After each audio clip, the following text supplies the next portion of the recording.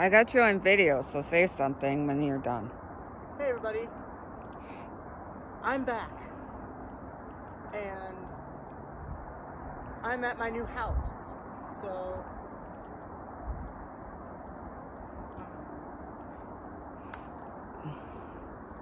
yeah, this is, I'm just enjoying winter here in Minnesota,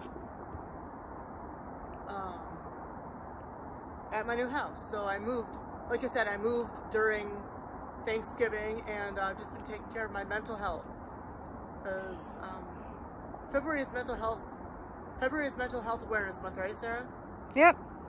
Yeah, so February is Mental Health Awareness, and basically, of course, everybody knows that I swim in my mermaid tails in the summertime, but I never get a chance to use them in the wintertime.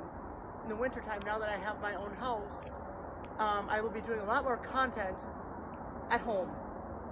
And so yeah, that's what I've been doing. Sorry I've been away from YouTube for a while, but I'm back. And boy, does it feel good to be back, even just if I'm just talking. Mental health is so important, especially since I have generalized anxiety disorder, and wearing costumes and listening to music and just stuff like this helps me. So I really encourage people to understand mental health, because it is so important for us to take care of ourselves and our brains and our health. You know, as the pandemic, since we're still in a pandemic, it's, you know,